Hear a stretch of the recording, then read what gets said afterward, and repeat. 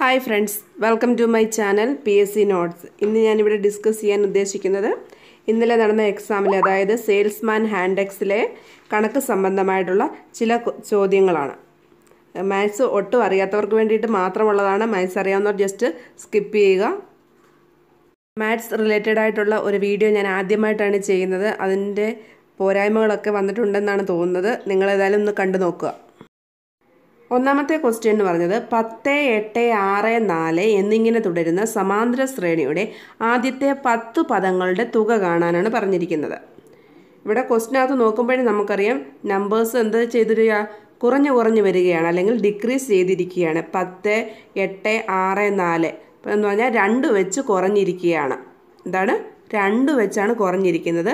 അങ്ങനെയുള്ള 10 പദങ്ങളുടെ നമ്മൾ എണ്ണുന്ന ഉടനെ എത്ര നമ്പേഴ്സ് വരണം, എത്ര പദങ്ങൾ വരണം എന്ന് ചോദിച്ചാൽ 10 പദങ്ങൾ ഇപ്പോൾ എണ്ണി വരണം. ഇപ്പം 10, 8, 6, 4, 2, 0, പിന്നെ -2, -4, -6, -8 അത്രയാകുമ്പോഴത്തെ 10 പദങ്ങളാവും.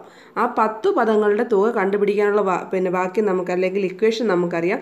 S = n/2 × 2a + n-1d ആണ്. ഇതൊരു AP പ്രോഗ്രഷനാണ്, അരിത്തമെറ്റിക് പ്രോഗ്രഷനാണ്.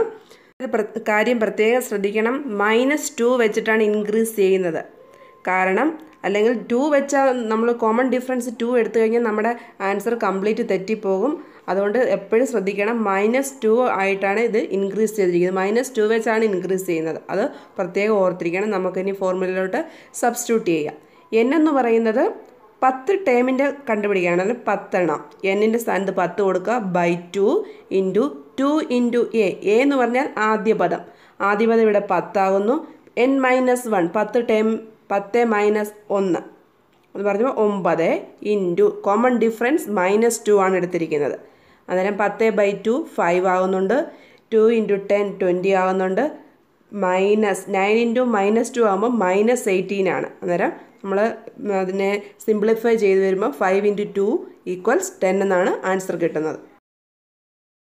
ഈ ക്വസ്റ്റ്യൻ തന്നെ നമുക്ക് ഇക്വേഷൻ ഇല്ലാതൊന്ന് ചെയ്ത് നോക്കാം. എങ്ങനെയാണെന്ന് വെച്ചാൽ ഇവിടെ പറഞ്ഞിരിക്കുന്നത് 10, 8, 6, 4 എന്ന് പറഞ്ഞാൽ 2 വെച്ച് ഡിക്രീസ് ചെയ്ത് വരികയാണ്. ആദ്യത്തെ 10 പദങ്ങളുടെ തുക കാണാനാണ് പറഞ്ഞിരിക്കുന്നത്. നമ്മൾ ആ നമ്പേഴ്സ് ഒന്ന് ജസ്റ്റ് ഒന്ന് എഴുതി നോക്കാം. 10, 8, 6, 4, 2, 0, -2, -4, -6, -8. ഇപ്പോൾ അതിനകത്ത് തന്നെ നമുക്കറിയാം, ഇത് ആഡ് ചെയ്യുന്ന ഉടനെ പ്ലസും മൈനസും കൂടെ അങ്ങ് വെട്ടിപ്പോകും. +8ഉം -8ഉം കൂടെ പോകുമ്പോൾ 0 വരും. 6a - 6a, 4a - 4a, 2a - 2a. പിന്നെ ബാക്കി അവശേഷിക്കുന്നത് 10 മാത്രമേ ഉള്ളൂ. അതുകൊണ്ട് ഈ സംഖ്യകളുടെ തുകയെന്ന് പറയുന്നത് 10. നമുക്ക് പെട്ടെന്ന് തന്നെ ആൻസറിലോട്ട് ഇക്വേഷനൊന്നും ഇല്ലാതെ പോകാം. ഇത് ഇക്വേഷനൊന്നും ഓർത്തിരിക്കാൻ പാടുള്ള കുറച്ച് എൻ്റെ ഫ്രണ്ട്സിന് വേണ്ടിയിട്ട് മാത്രമുള്ളതാണ്. അല്ലാത്തവർ ഇത് സ്കിപ്പ് ചെയ്ത് പോവുക. അടുത്ത ക്വസ്റ്റ്യൻ എന്ന് പറഞ്ഞത് 9 പേരടങ്ങുന്ന ഒരു സംഘത്തിലെ എല്ലാവരും പരസ്പരം ഹസ്തദാനം ചെയ്താൽ ആകെ എത്ര ഹസ്തദാനം നടന്നിരിക്കും? ഇപ്പം ആൾക്കാരുടെ എണ്ണം n ആണെങ്കിൽ ആകെ ഹസ്തദാനങ്ങളുടെ എണ്ണം എന്ന് പറഞ്ഞത് n × n-1/2.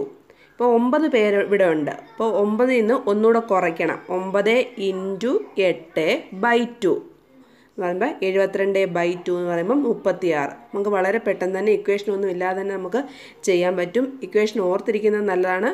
n × n-1/2 ആണ് ആകെ ഹസ്തദാനങ്ങളുടെ എണ്ണം കണ്ടുപിടിക്കുന്നതിനുള്ള ഇക്വേഷൻ. ഇക്വേഷൻ ഓർത്തിരിക്കാൻ പാടുള്ളവർക്ക് ഞാൻ പറയാം. ഇപ്പം നമുക്ക് ഒരു സംഘത്തിൽ 10 പേരുണ്ടെന്ന് വിചാരിക്കുക. ആ 10ൽ നിന്ന് 1 അങ്ങ് കുറയ്ക്കുക. 10 × 9 ഇപ്പം 90 ആയില്ലേ. ആ 90ൻ്റെ നേരെ പകുതി അങ്ങ് കാണുക. അതായിരിക്കും ടോട്ടൽ ഹസ്തദാനത്തിൻ്റെ ആൻസർ.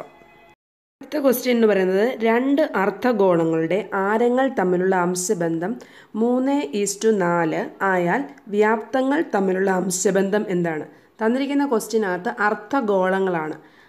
2 അർദ്ധഗോളമുണ്ട്. അതിൻ്റെ ആരങ്ങൾ തമ്മിലുള്ള അംശബന്ധമാണ് പറഞ്ഞിരിക്കുന്നത്. നമുക്ക് കണ്ടുപിടിക്കേണ്ടത് വ്യാപ്തങ്ങൾ തമ്മിലുള്ള അംശബന്ധം. ഇതിന് കൂടുതലൊന്നും ചിന്തിക്കേണ്ട കാര്യമില്ല. 6ൻ്റെ ക്യൂബ് എടുക്കുക 2ൻ്റേതും.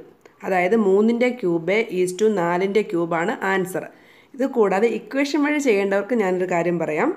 ഹെമിസ്ഫിയർ അല്ലെങ്കിൽ അർദ്ധഗോളത്തിൻ്റെ വ്യാപ്തം കണ്ടുപിടിക്കാനുള്ള ഇക്വേഷനാണ് പറഞ്ഞിരിക്കുന്നത്. V = 2/3 πr3. ആർ ക്യൂബ് എന്ന് എഴുതാനുള്ള ഇത് ഇല്ല, അതുകൊണ്ട് തന്നെ R3 എന്ന് തന്നെയാണ് എഴുതിയേക്കുന്നത്. ആർ ക്യൂബ് എന്ന് നിങ്ങൾ തിരുത്തി വായിച്ചോണം. അതുപോലെ തന്നെ ഇപ്പം നമുക്ക് ഇന്നത്തെ പറഞ്ഞിട്ടുണ്ട് R1:R2 എന്ന് പറയുന്നത് 3:4 ആണ് ക്വസ്റ്റിനകത്ത് തന്നിട്ടുണ്ട്. അതുപോലെ തന്നെ നമുക്ക് കണ്ടുപിടിക്കേണ്ടത് V1:V2 ആണ്. നമുക്കറിയാം അർദ്ധഗോളത്തിൻ്റെ വ്യാപ്തം കണ്ടുപിടിക്കാനുള്ള ഇക്വേഷൻ V = 2/3 πr³ എന്നാണ്. നമുക്കിനി അതിനകത്തോട്ട് സബ്സ്റ്റിറ്റ്യൂട്ട് ചെയ്ത് നോക്കാം. 2/3 R1³ സ്ഥാനത്ത് നമ്മൾ 3യുടെ ക്യൂബ് കൊടുക്കണം. അതുപോലെ തന്നെ 2/3 πr2³ സ്ഥാനത്ത് 4³ കൊടുക്കണം. 2/3യും 2/3യും വെട്ടിപ്പോകും, പൈയും കൂടെ വെട്ടിപ്പോകും. ബാക്കി അവശേഷിക്കുന്നത് 3³ എന്നാണ്. അതായത് ആൻസർ എന്ന് പറയുന്നത് 27:64 എന്നാണ്. മാത്സ് അറിയാവുന്ന ഫ്രണ്ട്സ് എന്നോട് ക്ഷമിക്കുക. മാത്സ് ഒട്ടും അറിയാത്ത ഫ്രണ്ട്സിന് വേണ്ടി ഞാൻ ഈ വീഡിയോ ഡെഡിക്കേറ്റ് ചെയ്യുകയാണ്. Thank you for watching my channel PSC Notes.